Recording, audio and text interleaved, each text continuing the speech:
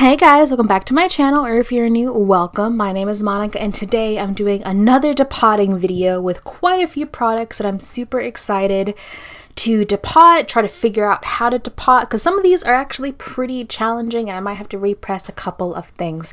So before we jump into this video, don't forget to give it a thumbs up if you like these depotting videos, and if you haven't and you'd like to, I really hope you would consider subscribing so you're notified whenever I post a new video every single Monday through Friday. So let's just go through the products I actually wanted to depot. The first thing is the Jeffree Star Cosmetics Alien Palette. I love the shades in here, absolutely hate the packaging, so I am going to be depotting all the shades from this palette into a Z palette. Next, I really wanted to depot these Wet n Wild palette or contouring palette duos because my dream shades is the dark shade from this palette and the light shade from this palette, so I really wanted to depot both of them and just use them together. Next, I really wanted to depot this Milani baked bronzer, but you know, something I actually realized as I was doing some research into this, it's not actually in a pan. It's literally just the product in here, and when I pulled it out, there's no pan. So I actually kept the empty pan from my Physicians Formula butter bronzer, and I'm going to use that to hopefully try and repress or put in this Milani baked bronzer.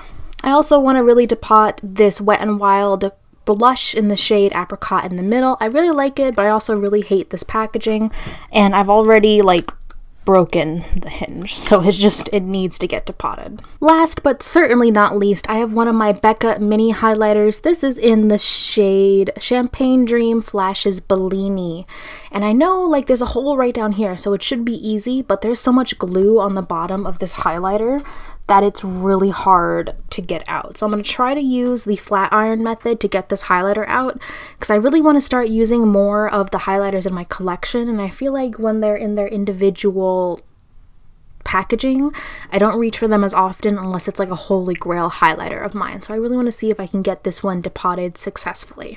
So let's go ahead and get started. I think the first one I'm going to try and depot is this Alien palette. Okay, so with this packaging, I feel like the first thing I need to do is take off this top part. So I'm gonna handy dandy scissors. There we go. I might keep this for decoration, but it's finally gone from the palette. So with this, I'm gonna try and lift up this cardboard to see if what's actually holding these shadows down.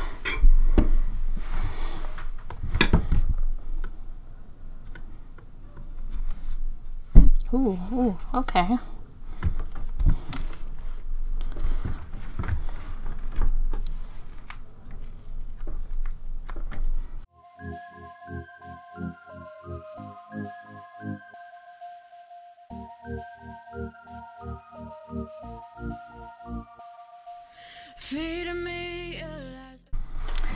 So after struggling with this palette for a good 15 minutes, the best way to pull off the packaging is actually to start from this bottom part and peel it off this way. This way you can actually see the plastic as to where the shades are being glued to.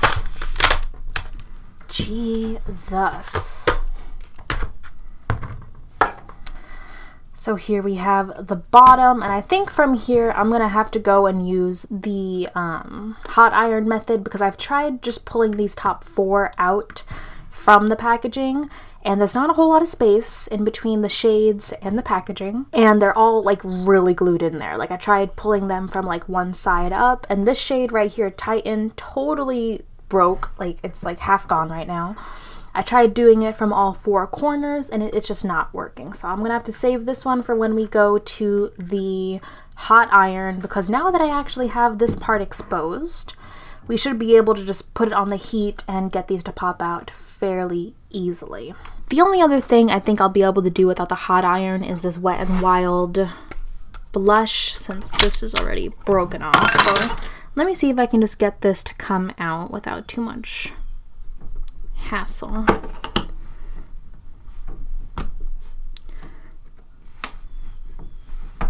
Damn it.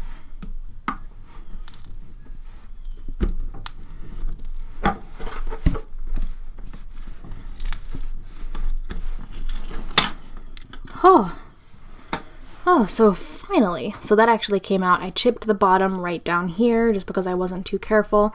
The back is definitely really sticky still, so I'll have to go in with some acetone just to get rid of that stickiness, but this actually was really easy to depot, thankfully.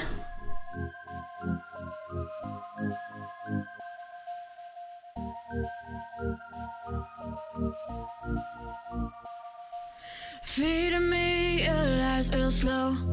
Oh, poison like a black widow. Oh, all you are is harmless smoke.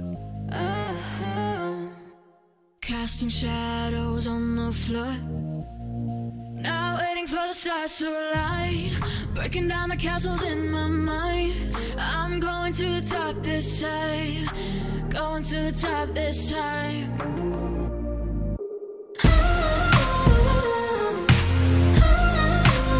I got it in my hands, I'm not chasing holograms.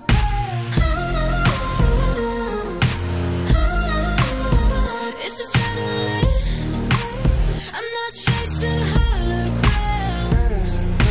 Colors like a kaleidoscope. Catching all the sunlight gold. You've got to be kidding me. Oh my god.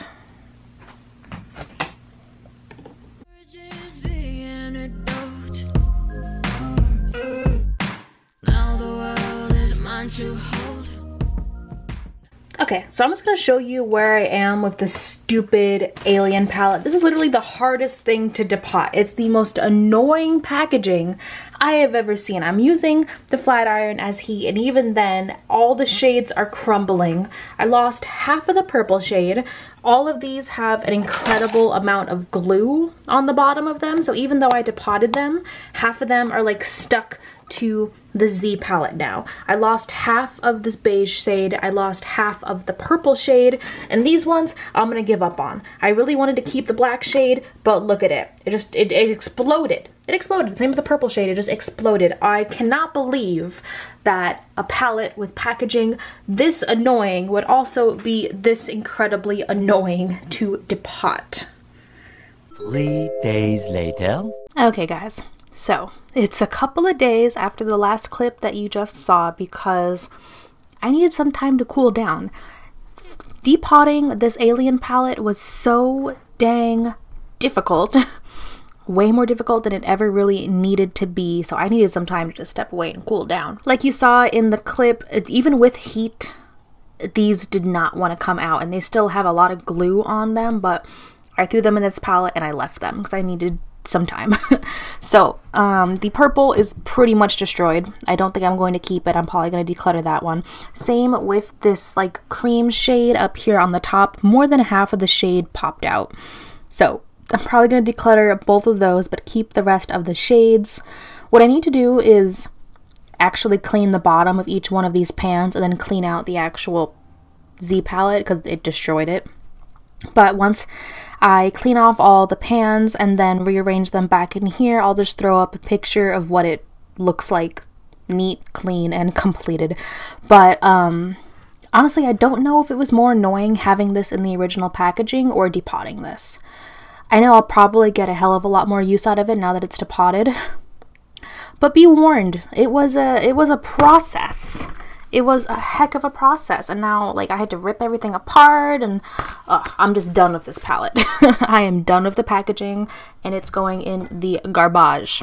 Thankfully, a lot of the other depotting actually went really well. So the highlighter that I depotted, this highlighter right here, actually came out really nicely. I did just gouge out a little bit of it right here, but that was me being impatient. If I had left this on the heat for just a little bit longer, it would have come out just fine.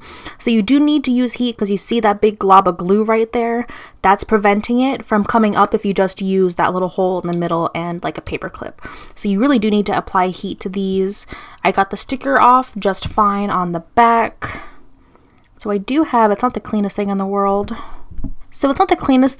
am going to clean it up a little bit more, but I did get the sticker from the highlighter onto the back of the pan, which I wasn't really able to do for the Wet n Wild blush. This is the Apricot-in-the-Middle. And this one came out, again, fairly simply. I just gouged out that side right there because I wasn't really paying attention and I was rushing.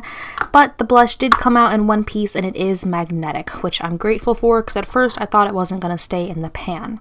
So again, I will clean off the bottom of that pan and I'll probably make my own label for it and actually write in the back, Apricot-in-the-Middle. The last problem that I ran into was actually with the Milani bronzer. So fun fact, if you actually like open up this bronzer and it comes up really easily. Oh, and just watch me make a mess. So fun fact, this comes up super easily if you're actually paying attention. So it pops up right here. The next fun fact is that this doesn't actually have a pan. This is all just bronzer. They literally glued the actual literal bronzer to the packaging.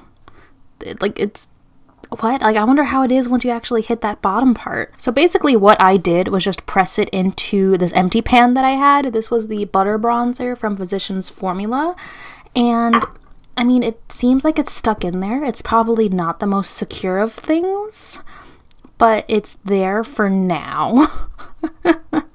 So I'm just gonna pop that into, can you fit?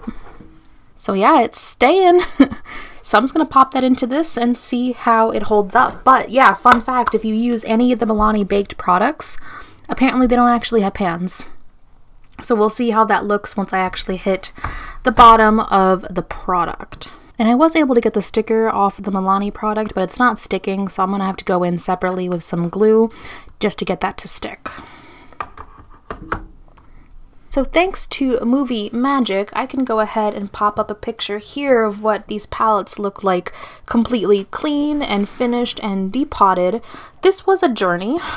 It was definitely a lot more difficult than I thought it was going to be, but I hope you guys learn a little bit from this, learn from my mistakes. And let me know down below if you want to see any more depotting videos, because I do have a couple more. Oh, I didn't even look at the Wet n Wild. So I totally forgot to show you guys the Wet n Wild palettes that I depotted. They're both right here. So I have the light shade from their lighter palette, and then I took the bronzing / contouring shade from their darker palette. With these though, they're not actually magnetic. The only thing holding them down right now is the glue from their palette. So what I have to go in with are like these little magnets. I have to add a couple of them to both of these halves to get them to actually be magnetic, because they don't actually stay. So keep that in mind. While the Wet n Wild like blushes and highlights are magnetic, these contouring palettes are not. So you will need magnets to get these to stay. So thank you guys so much for watching. Hope if you like this video, you'll give it a thumbs up, and I cannot wait to see you in my next video. Bye-bye.